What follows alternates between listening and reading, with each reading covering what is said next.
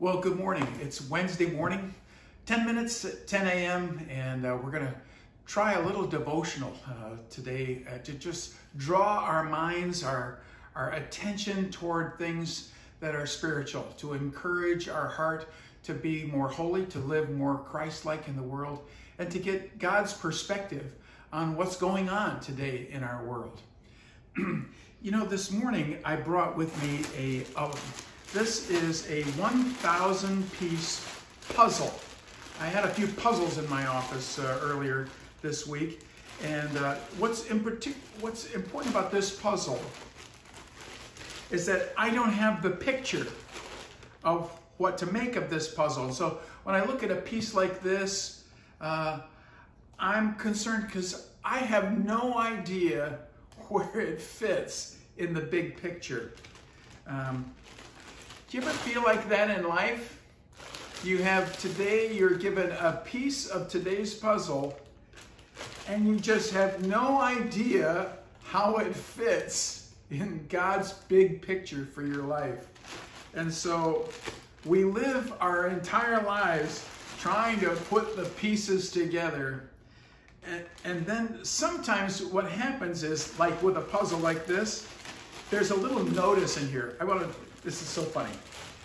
It says, if you find a missing piece, please discard this puzzle. Have you ever found that as you look back at life and you try to sort things out, oh, what was that all about back then? And you realize there's a missing piece. Well, whoever made this bag said discard the puzzle. So there's another puzzle that sometimes I use with some of our classes, and it's a word search puzzle. And it has all these letters scrambled around.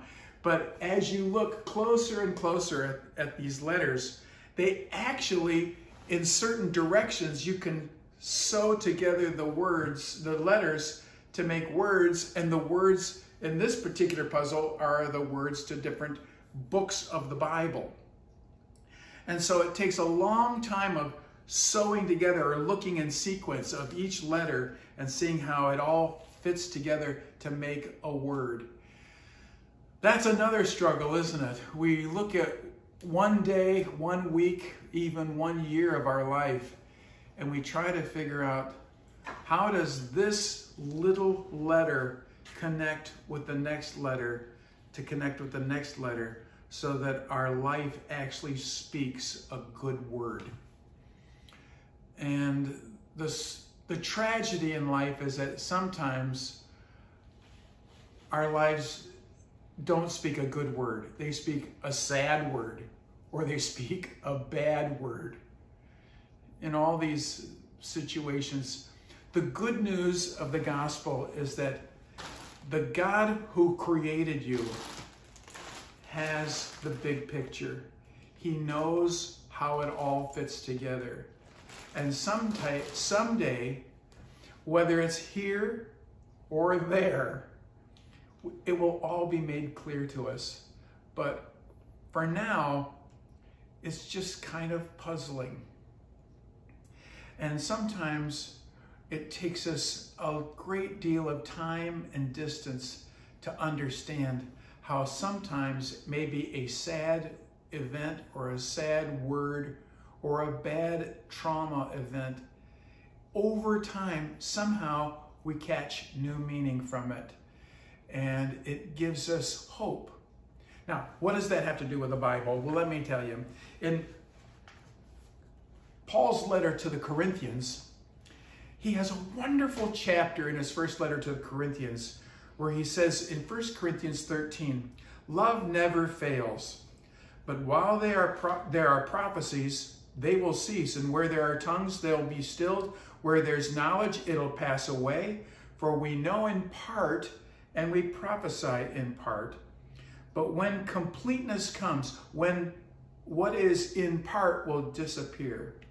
So when I was a child, I talked like a child, I thought like a child, I reasoned as a child.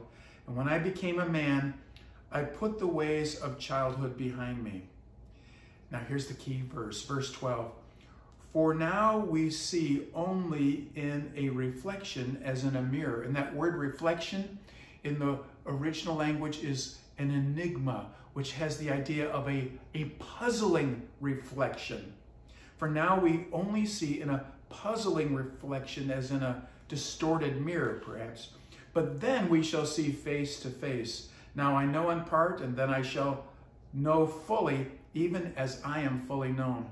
And so the last verse of this chapter is, and now these three remain, faith, hope, and love.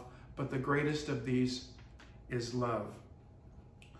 So we only see our lives in parts or in pieces or in letters, and sometimes it just seems so scrambled.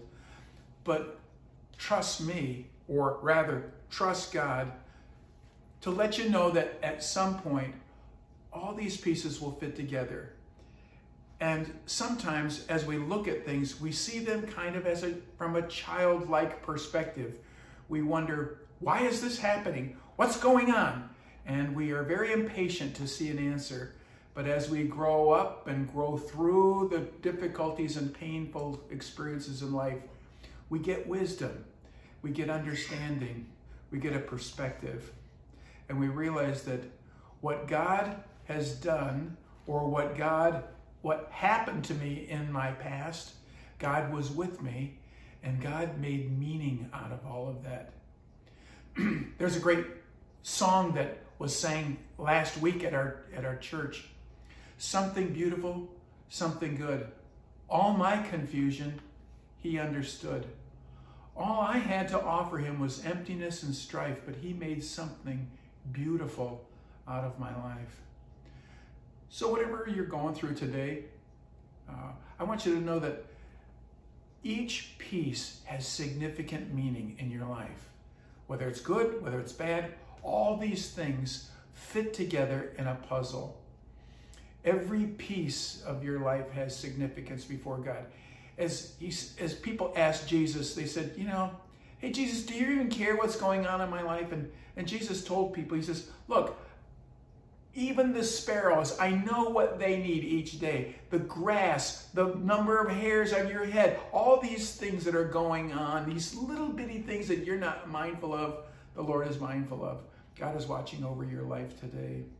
And he's putting the pieces together in a beautiful puzzle that makes a beautiful picture, a picture of how his presence is with you through the good and the difficult times in life.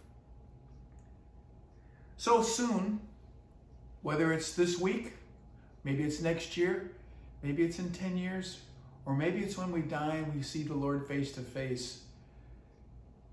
When that happens, at some point, God is going to give us the full perspective.